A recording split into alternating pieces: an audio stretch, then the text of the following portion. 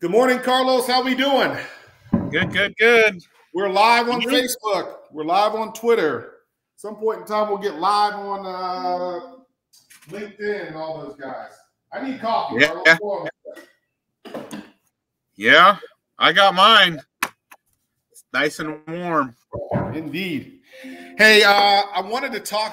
Sorry, we're a little late today, but I had to finish a couple of things I was doing, and I wanted to talk a little bit about, creating a schedule. And also what made me think about this is my dentist.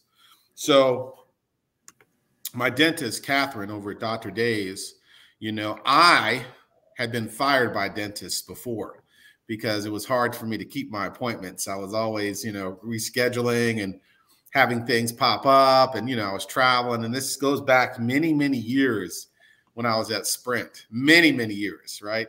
From the 90s until 2000. And one of my mates who sat next to me in the cube said, well, you should check out Dr. Day. They're pretty good, pretty flexible, understands, you're a professional, you travel, blah, blah, blah. So I went over and checked out Dr. Day's office, and the first thing, there was a receptionist there, and the first thing she said was, well, I don't know why they fired you as a client. Maybe we just need to work out a different schedule for you, where if I have an opening, or a cancellation, and it's close or near to, when your 6-month cleaning is, I'll just work with you, And so I was willing to accept that plan, and she accommodated me. And basically what she does is she puts me on the schedule. And 6 months out, and hey, as we get close, she starts hitting me up and goes, "Is that date going to work? Is it going to work? Is it going to work?" And if it doesn't work, and I say, I need to push it back, she'll say, "Okay, well, I'll keep you on the cancellation list." And then she has a cancellation, and she follows up with me, and then she follows up. All right, like she just hit me with an email yesterday, and she hit me with an email about 30 minutes ago and said, "Hey, I'll see you at 11. We're still good, right?" So her follow-up is fantastic. It is fantastic. She has found a way to not fire me as a dental client and get me in every 6 months to get my teeth cleaning. And it's because of her follow-up. She is impeccable with her follow-up. And she has a schedule. She has a plan. And so I just wanted to talk a little bit about the importance of a schedule and a plan and approach as well, right? She has an approach. I recirculated a video today of my son from baseball a couple years ago, and it's so funny because you'll see him. He gets his hands in motion as the pitch get ready to come. He'll start to wind back, and that's all. I was laughing because that was all a part of his approach. Like Mike McFarland from Mac and Sites. I'm rocking some old Mac and Sites attire right now, but Mac McFarland, from Mac and Sites, he taught him the approach. You have to have an approach at the plate. And watching that video reminded me of the approach, right? You got to have it's the same thing in our business. We have to have an approach. What is an approach? What is our plan? And how are we going to attack our follow-up, right? So 2 great examples that I wanted to share this morning about it. And that's a great opportunity, even the dentist, personal life, that's why everything in life, every part of what you're doing in life has got to be, you can use what we talk about, you can use in personal life or business or, whatever you do, you can use that follow-up. You can use the system to make your day better,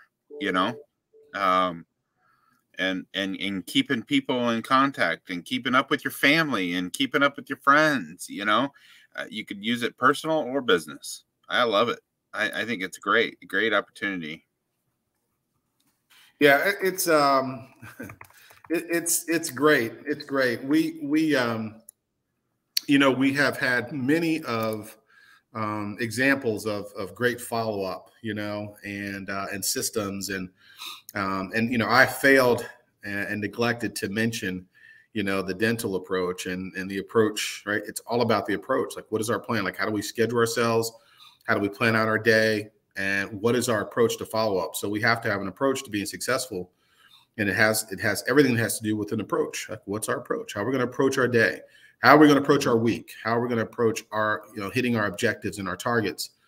And, so we have, like, on the screen now, a perfect example is, hey, here's an approach.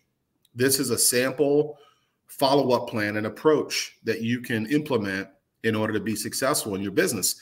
I had a great conversation yesterday with a realtor down in Texas. And, what came up was, how are you going to follow up with my people, right? If the people that I send you, how are you going to follow? How do I know you're going to follow up, and how are you going to follow up with them? And, what I did is I started talking about my approach. Like, you send me a person, I save their number, I import them immediately in the HubSpot. I set a task follow-up reminder, and then it pops up like these did right now and says, here are your tasks for the day. Follow up, follow up, follow up, right? I follow up.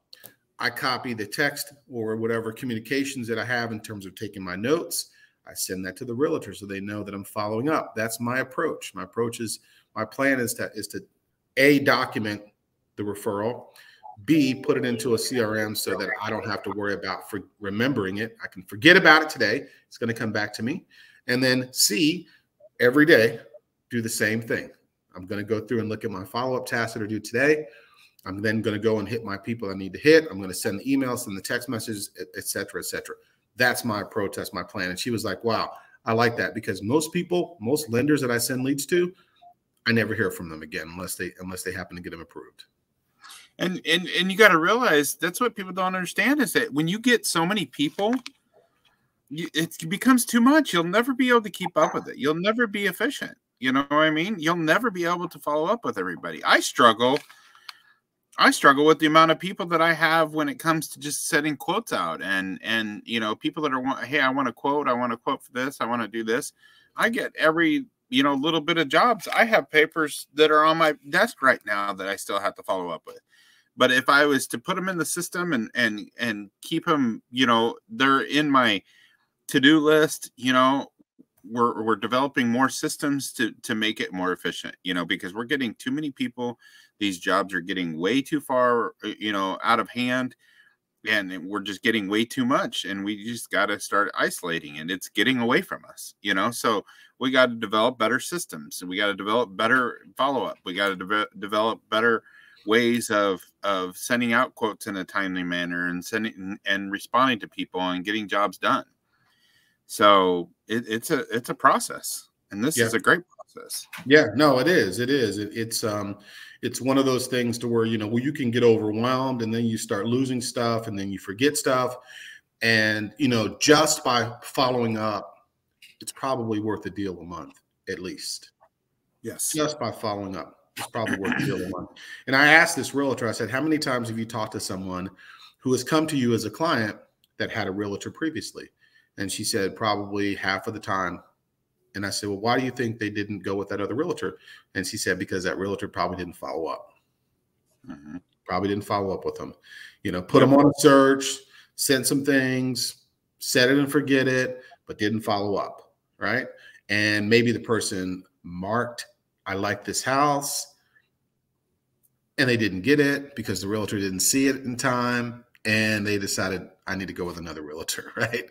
Or they didn't take them serious. Yeah. They didn't take them serious. We have agents.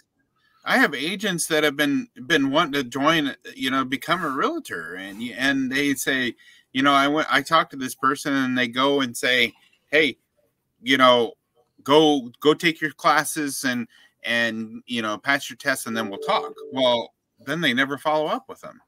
It's like they don't take them serious, just that, getting new agents. They don't. There's some people that are just ridiculously overwhelming, and there's some people that just don't even do anything about it. There's no happy medium in there. And getting, there's a lot of people that don't take them serious. If, hey, I need to get pre-approved, they send them off to get pre-approved, and then they forget all about them. Yep. How can you forget about somebody being in pre-approval, Yeah, absolutely. We have a tag. We have a tag. It's called a tag in our CRM system that we can tag. Everybody goes in the system and they go all in there. But if I wanted to find out how many people we have in pre-approval status, I can just type pre-approval, and or I can type getting approved, and that's all, that whole list of people that we have that we put in there comes up. So I can look at that on a daily basis. Yeah. You know, you gotta take everybody serious, you know, because there's some people that just don't. No, they don't. And that lack of follow-up is lost deals and lost opportunities. And so what we wanted to share, like, you know, what we always share is working off of this 4 dominant follow-up strategies, you know, creating a schedule that outlines when calls and emails and follow-up should be happening. Like, this is a great sample schedule. And I'll take this and I'll put this in the comments as well so that everybody has access to this. But this is a simple plan that you could develop once you have a method of capturing your leads, of course. Once you have a method of, you know, putting them in the CRM and not just leaving them in your cell phone.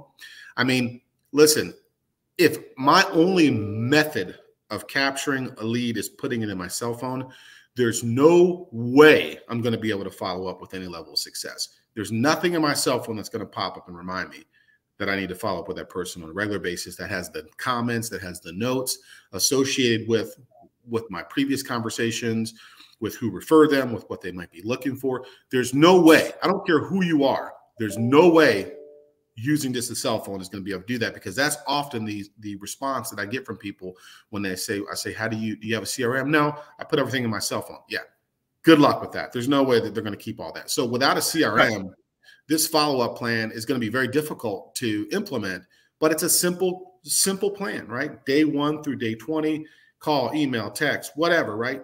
This is a great simple plan to be able to implement, and you don't have to use this one. You can, you know, cut it, slice it, dice it as you want to.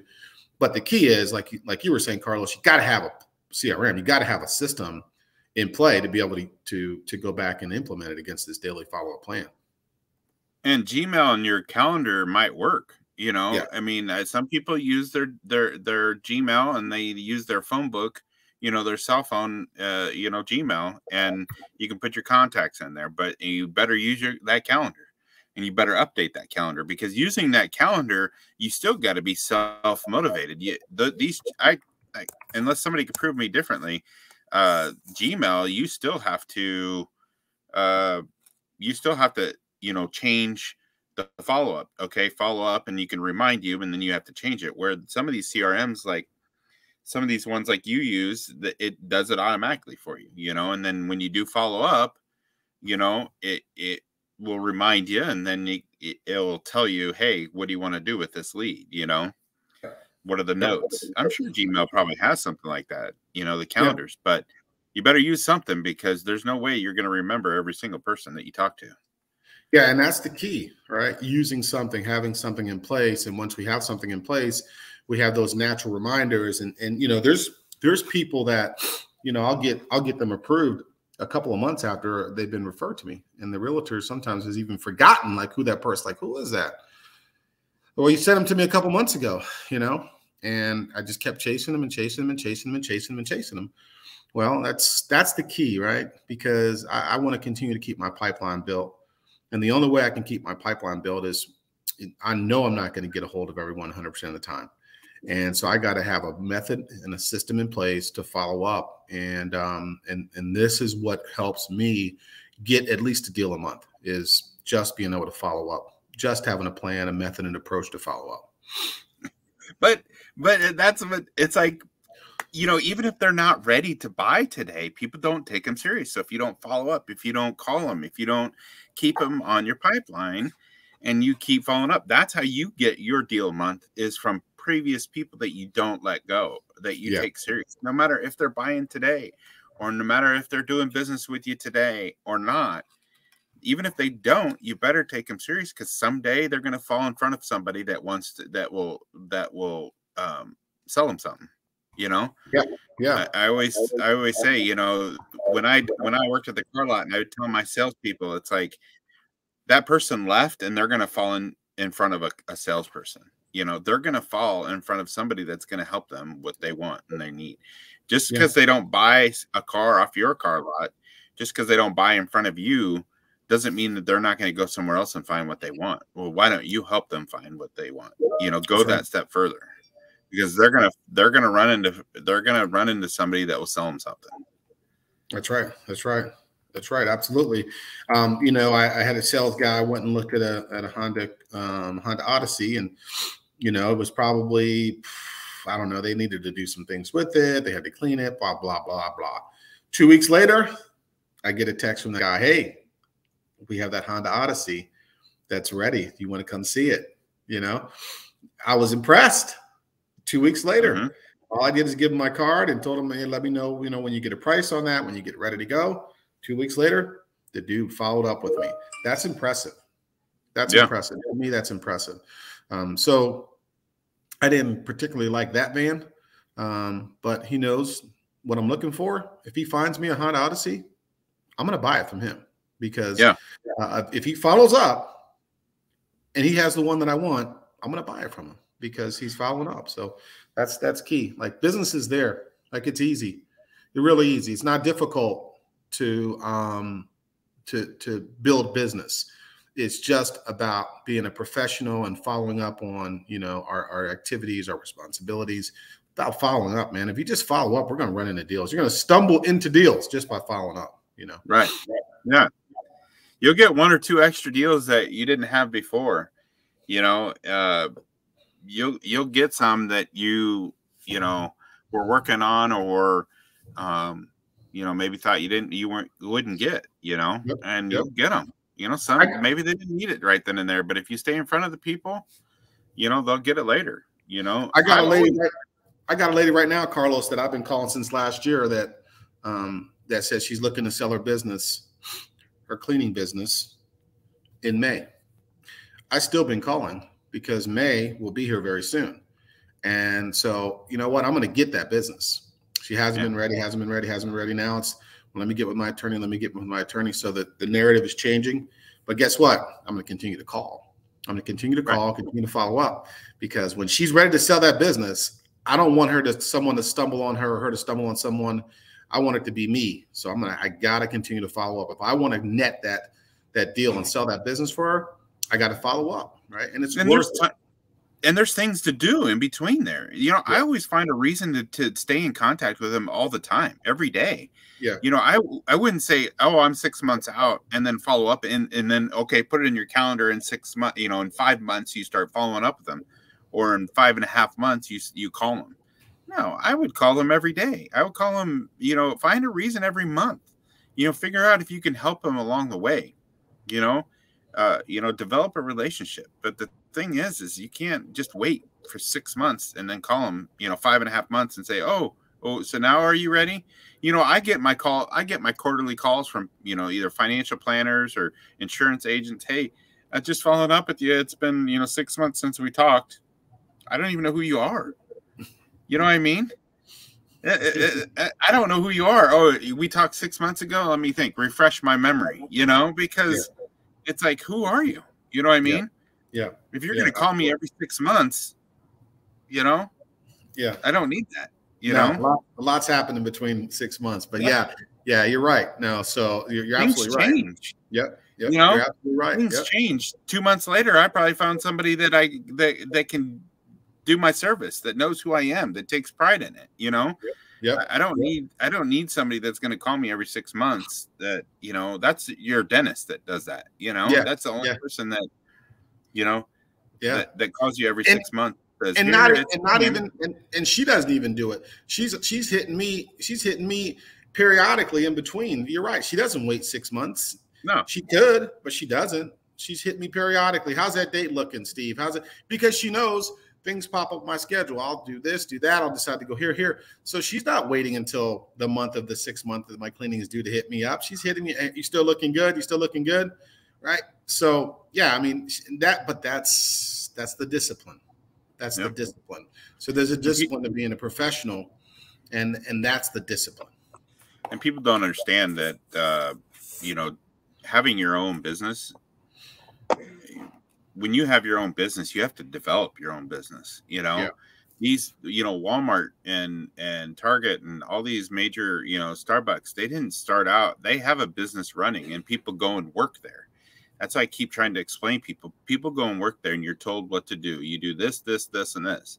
But when when you want to go out in the world and you want to be self-employed and you want to build a business like Walmart or like Starbucks or like any other store, you have to build up a good amount of people, to have that kind of business. Yeah. It's not just you just go to work and you work, you just work your 9 to 5 and then go home, or take a day off and not do anything. You got to keep building up people all the time if you want to have a business like these people do, and you just got to keep building it. There's no way of doing it, and you got to keep following up, and you got to have a plan. Yeah. If you don't have structure and plan, then it's going to fall apart on you, and you're going to get, you're going to go crazy and go different directions where you shouldn't be going. Yeah, and there's no easy way to success. I mean, it's a discipline, it's a consistency, it's a grind. There's no easy way to success. I see so many people trying to take a shortcut to get to a level of success, and this just doesn't exist. And you're not going to get people that are going to sit back and just call you constantly and go, hey, I want to do this, or hey, I want to buy from you. It just doesn't work that way. There's no shortcut. You're going to have to grind it out. You're going to have to put in the work, follow up, and make the effort. And that's how you get those things that happen to fall out of nowhere. But that's not because you just got lucky. Those things fall into your hand. Those deals fall into your hands and come out of nowhere because of the stuff that you're doing. There's no shortcut, right? No shortcut. It's like you got to put in some work. So, once you understand what you got to do, then it's a matter of doing it, right? There's the competency versus the commitment. Competency, I know what to do. Commitment, I might not want to do it. No excuse for commitment. There's an excuse for competency. You can go get the education, you go get taught, you can learn stuff. That's competency. There's no excuses for lack of commitment. Right. No. And that we can do 100%. And learning and education, you got to do it all the time, every day, every single day. You got to get better, and you got to get better. You got to learn. You got to research. My son last night said to me, he goes, have you ever researched anything? I looked at him and I'm like, I research stuff every single day. Because he's trying to do a paper, and he goes, do you know how hard it is to research and find things? And I'm like, yeah, I research stuff every single day, and I have to produce what I'm researching. Right. You got to use it. Yeah, you got to use it. Yeah. Good deal, man. All right, well, let me get out of here because I have an 11 o'clock dentist appointment I cannot miss. Okay. I cannot miss. There's no excuses for me missing this appointment. I've been adequately followed up upon. I've been confirmed twice within the last hour. So there's no excuse for me to miss it. So it would be a commitment issue if I miss this. It'd be just simply a commitment issue, and I'm not having any commitment issues today. So I'm going to sign off and get myself out of here and go get those dental cleaning that I have been adequately followed up with Catherine and Dr. Day's office. Dr. Day's office, and it's in Prairie Village. Dr. Day's Dental. If you need a good dentist, call Catherine. She'll follow up on you. All right, Carlos. All right. Have a good day, my friend. Have a good weekend. You too. See you. Bye-bye.